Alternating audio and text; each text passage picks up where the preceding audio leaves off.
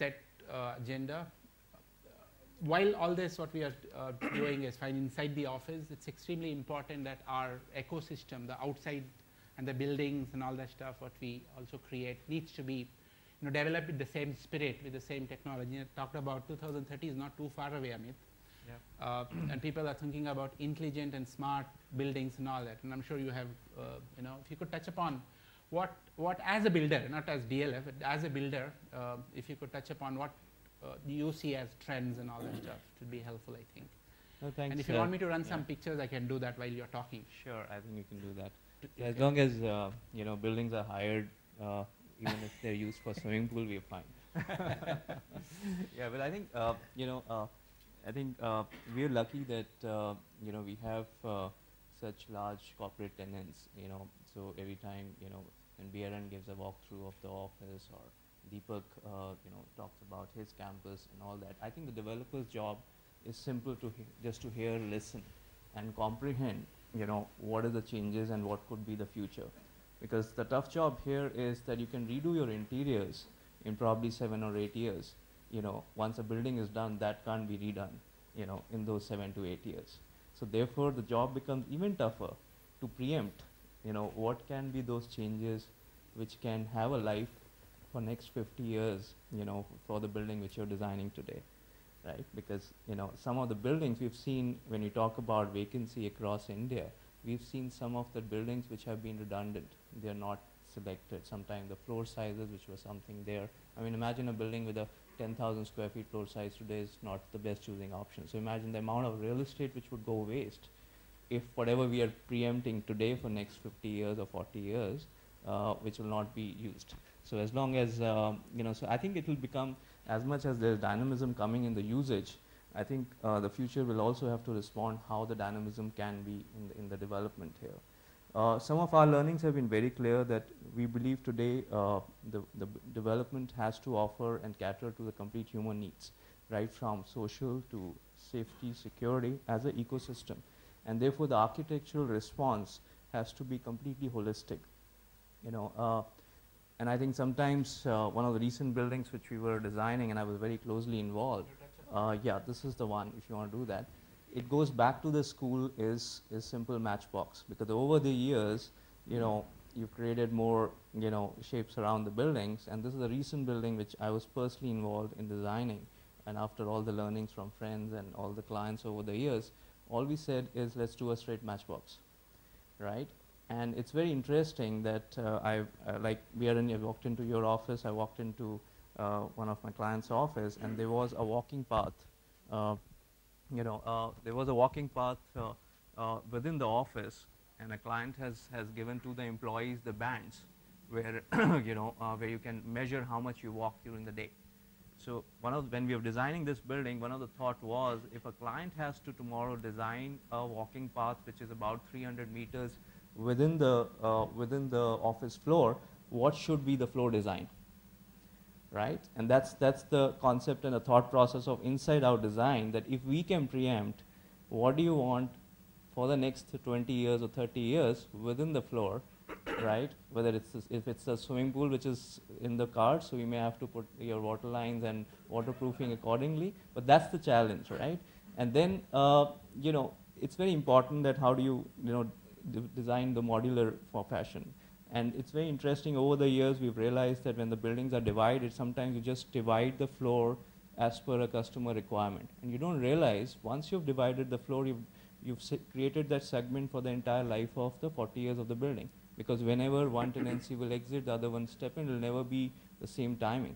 So we took an important decision in one of the buildings which we've designed now, that we would divide the floor in line with the services, in line with the original design, and we would always request the occupant to take that division.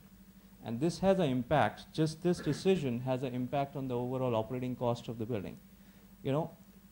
That's on the more inside out designing thought process. I think the second key area where developer contributes is that once the employee moves out of the office, how the common areas design. And I think our learning around Cyber Hub really elevated our thoughts how the collaboration and engagement can be driven in a common area. one of the interesting things why CyberHub became popular, and I talk about it's a design and a brand success. Now imagine in North India, where else you can walk 400 meters without getting, with the risk of some car, smashing you, and you can just have a conversation. And what we don't realize that in CyberHub, along with the lot of F&B which you've seen, it's the conversation which you can just have it unobstructed with a good ambience around. Sure. I want to ask the same question to Amit, you, a developer, from 130 to 75, 80, whatever.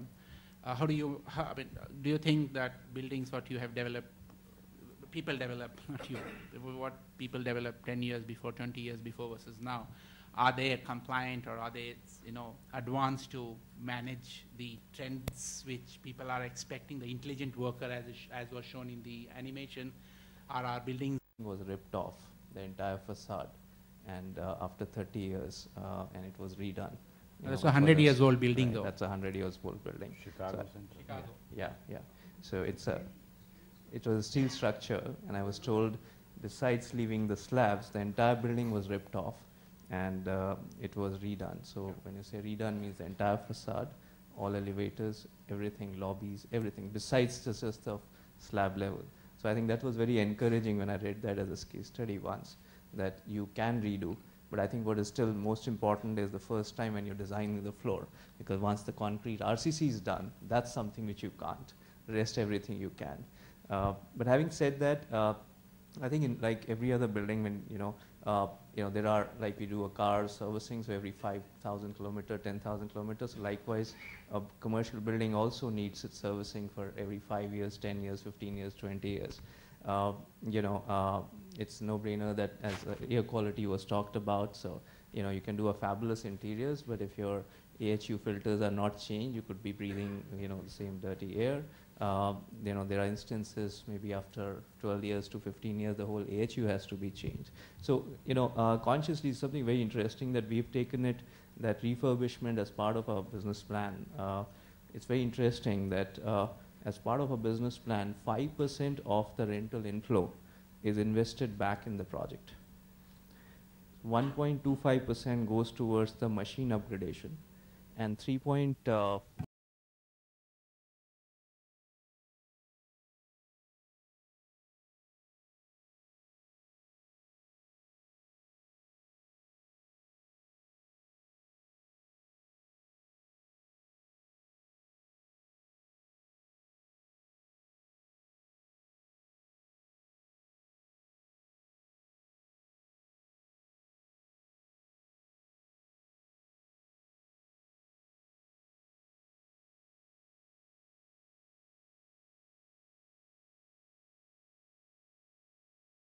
I think you're telling we are prepared. Our buildings are prepared, actually, following Chicago example of day on building. Absolutely.